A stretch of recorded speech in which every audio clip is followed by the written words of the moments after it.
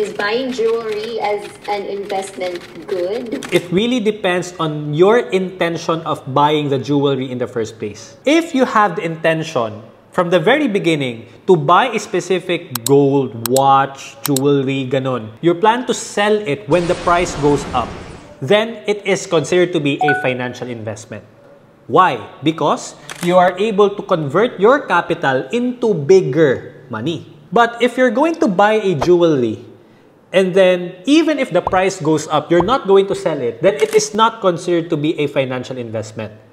Masarap lang siya sa conversation na, hala, I was able to buy this particular watch or gold at, let's say, 100,000 pesos. Ngayon, ang value niya, 150,000 pesos na. Okay, that's a good thing to know, but are you going to convert it into cash? If hindi mo pa rin siya makonsider as a financial investment. Masarap lang siya pakinggan. If this applies to stocks, because in stocks, REITs, mutual funds, meron tayong tinatawag na unrealized profit and loss.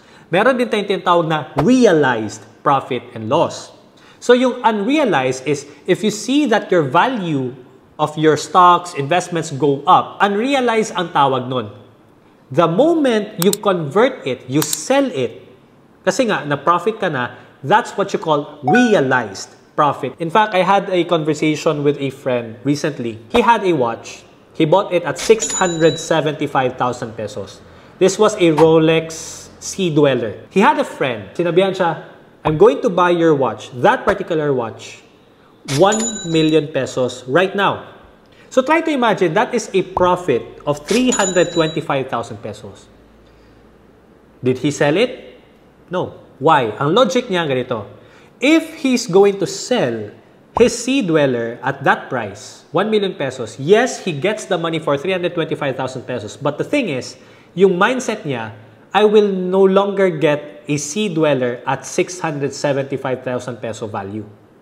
So mawala sa kanya yung asset. Because he's going to convert the asset, which is the watch, into cash. In that conversation, 325,000 is unrealized profit. May nag-offer sa kanya, hindi niya binenta. It's the same thing with gold. It's the same thing with any investments. Ang exemption lang nito is real estate. Why?